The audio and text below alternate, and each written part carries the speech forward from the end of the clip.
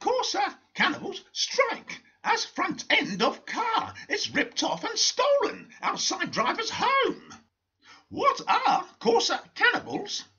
In short, they're criminals that strip entire parts from the popular hatchback in a phenomenon known as the Corsa cannibal movement.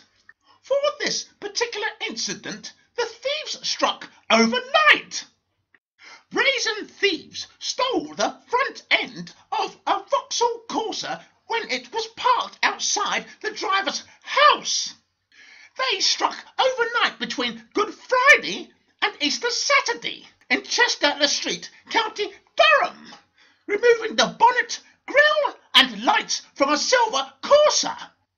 The thieves smashed the front passenger window, leaned in to pop the bonnet open, then unscrewed the front of the car to leave the engine exposed.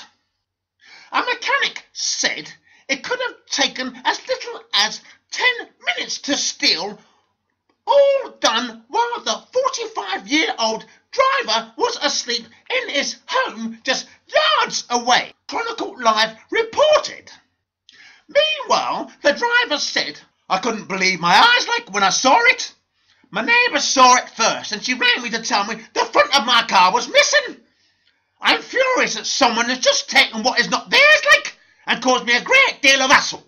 It was so brazen." Acting Inspector Mal Sutherland from Chester-le-Street Neighbourhood Team said, "We have had 2 or 3 crimes like this reported to us in the last week in Chester-le-Street, and it is a method I honestly can say I've never seen in this neighbourhood before." Well!